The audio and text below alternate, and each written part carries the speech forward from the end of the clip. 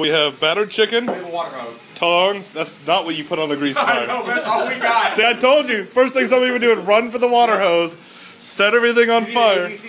So here's our chicken drumstick deep fryer method. Suspended since we don't have a basket. It's nice and 400-degree-ish. We got chicken cooking. Look at that chicken. Yes, propane.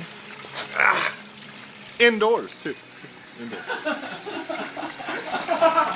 And then we have a lager right there.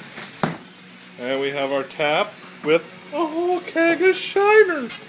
Shiner's very tasty. Yes. Nice Shiner.